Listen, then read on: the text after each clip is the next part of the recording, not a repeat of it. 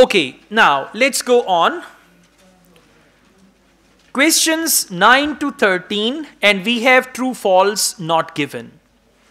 Do the following statements agree with the information given in reading passage? By the way, for true, false, not given, the passage and the questions, they are going to be in order, one by one. Okay? Whenever you read the question for true, false, not given, you have to actually define it into three parts. I tell you how. Question number 9. Metal used in the float process had to have specific properties. Now, you can use if. If the metal used in the float process had to have specific properties, then it is true. And by the way, for specific properties, they will talk about those properties, right? And if it does not need to have any specific properties, like without any properties, any metal could be used, then it is false. And if they don't tell us whether the metal used in the float process had any specific properties or not, then it will be not given. Now let's go back. Metal and float process and specific properties. Will you please come back to third paragraph? Third paragraph, third last line after the full stop. Found it? The metal had to melt at a temperature less than the hardening point of glass. Now what is that? That is the property. The metal had to melt at a temperature less than the hardening point of glass, about 600 centigrade. So what is that?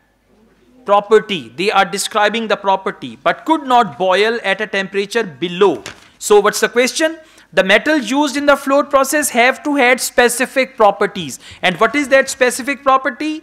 Metal had to melt at a temperature. So that was the specific property, that it had to melt. So the answer will be true, absolutely. Question number 10.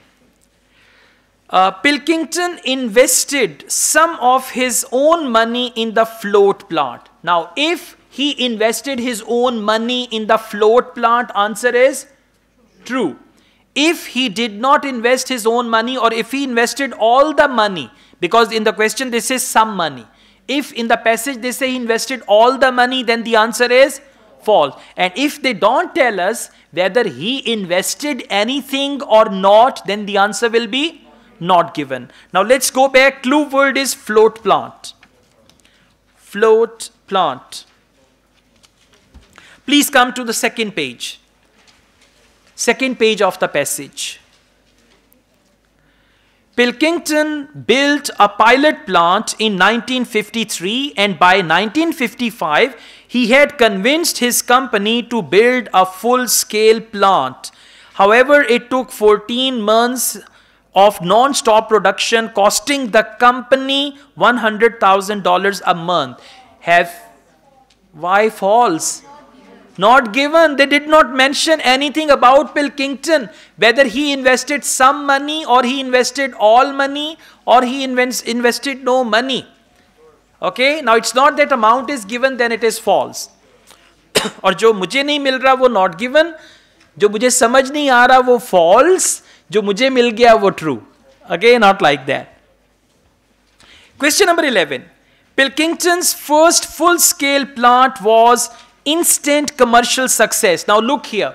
Instant commercial success means it succeeded commercially quickly. Instant success means quick success. So his first plant was instant commercial success. Please come back to same paragraph. Fourth line. Okay, furthermore, once they succeeded, मिल गया सबको? They succeeded in making marketable flat glass. The machine was turned off for a service to prepare it for years of continuous production. When it started up again, it took another 4 months. Now instant success. And now they are saying it took another 4 months to get the process right again. They finally succeeded in 1959.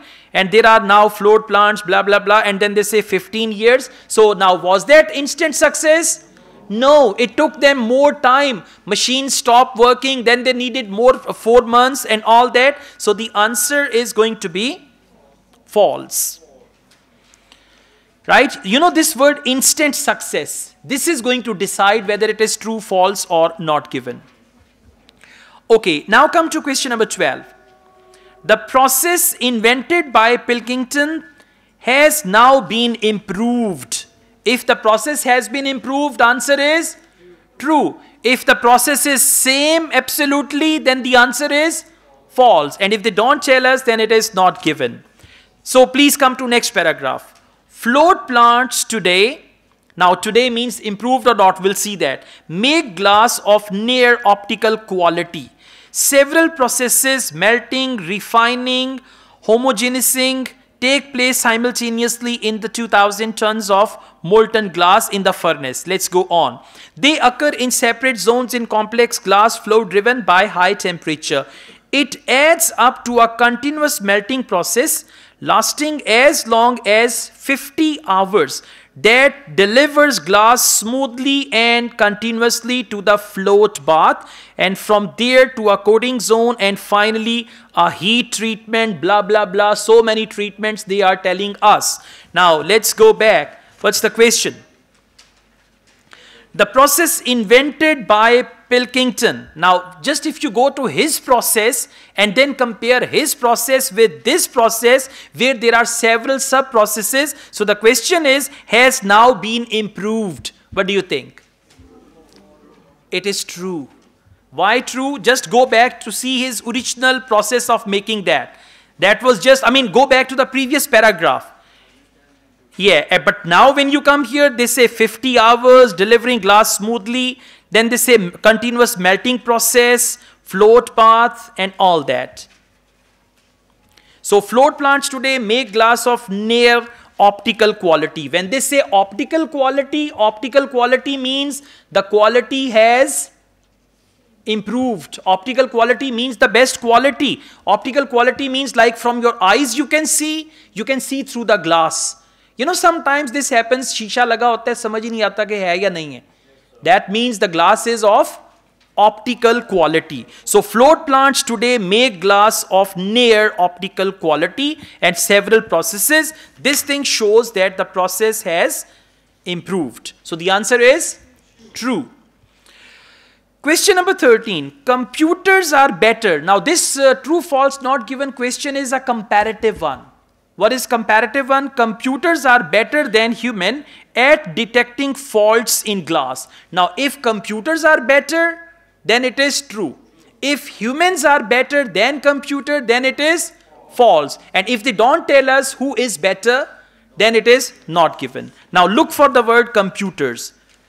Second last paragraph, third last sentence. Inspection technology. Found it?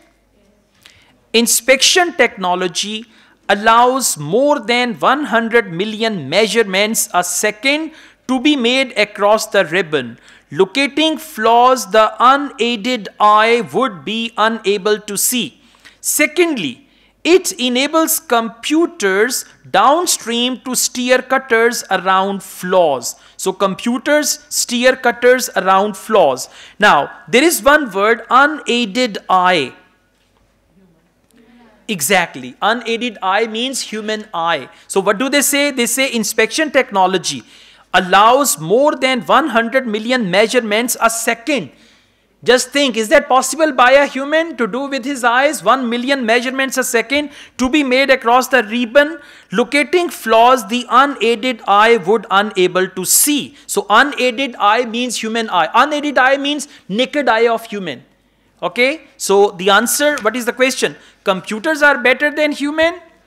Yes, they are better than human. Why? Because they use this thing here that unaided eye would be unable to see it. Means human eye would be unable to see it. That means computers are better, and the answer is true. Okay, thank you.